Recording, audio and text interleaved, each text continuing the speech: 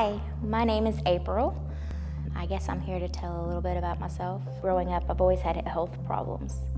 Health problem after health problem after health problem. Found out that I had kidney disease that I was born with and didn't know, which explained a lot of my health issues. My kidney ruptured. I ignored my doctors. I wouldn't go to the hospital when I should have, and I knew I should have, and my kidney ruptured. Well, I was airlifted to the hospital, and when I woke up, because it knocked me out when it ruptured, I don't remember anything. All of a sudden, all I can remember is the pain.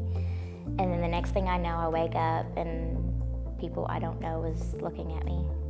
And I'm in a place I don't know, which is really scary. Not long after I woke up, my doctor came in, talked to me, told me what happened.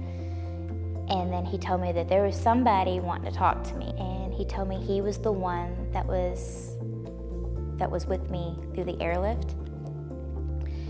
And that he wanted to speak to me, not for himself, but for God.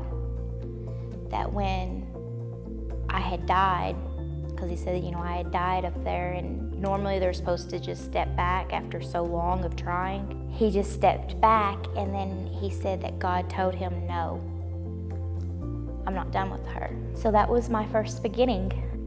And I'd go from church to church, and I wasn't accepted in most places. Or I was accepted, but they were always whispering. And I just felt uncomfortable. Then my son, Jesse, he comes here. He started coming here before me, and he invited me to his baptism. The music was just, you could feel it. You could feel God.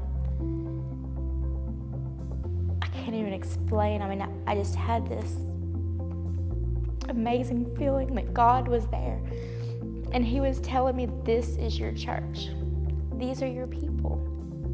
I want to thank my son, Jesse Thompson. He's the one that invited me to his baptism. And he is the one that got me coming to church again here. And I also would like to thank Adrian and Desiree and Melody, my life group. They've helped me through so much. They've loved me and helped me through my journey to get to where I'm at. And I want to thank God for loving me and giving me another chance. Whoever finds God finds life.